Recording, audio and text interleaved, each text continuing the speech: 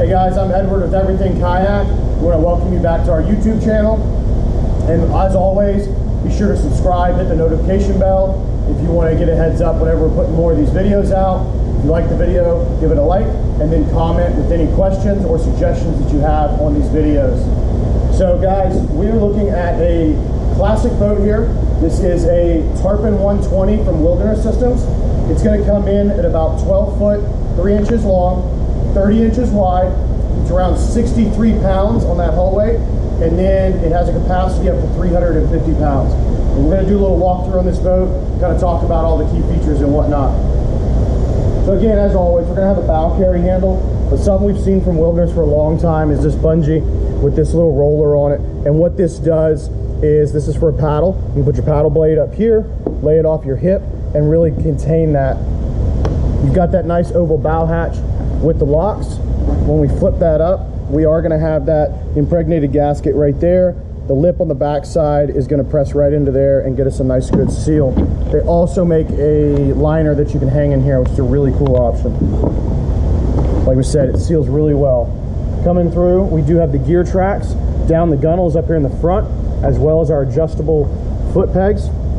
You can run those up to accommodate different leg lengths, different sitting positions. We are going to see 4 scupper holes here in the tank well. You got a nice little hold down strap if you want to put anything. You've got some flat points for mounting rod holders, cup holders, whatever you want to do. There are some little notches up here. If you're staging a rod, you want to lay it down. You have some indentions on both sides there, which are really handy. We're going to have that round hatch right in the middle. We have access down inside the hull, as well as these little stuff pockets that we've seen for a long time on the Wilderness Systems kayaks. They also make a tub that'll hang in there, nice and handy. If I can get that right. There we go. So we've got some little pad eyes here. This is for securing your seat during transport. Now we'll move into the seat here. We're going to have a couple different options available in adjustability. So this seat back is adjustable. When we push it back here, it's going to hold down. And up front, this lever here is going to show a picture of some arrows behind what we'll call a person. When we pull that, that's going to bring that lumbar pad on the back right there down, so we can actually adjust where that backrest is. When we loosen it back up, it gives us the availability to run that backrest back up.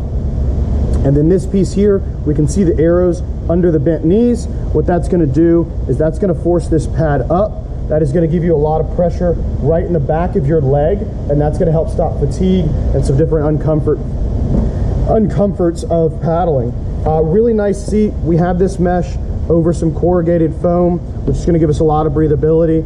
This seat pan is going to be nice and low. It's going to keep this kayak very paddleable. Also, on each side, we are going to see these little bungees. These are paddle holders.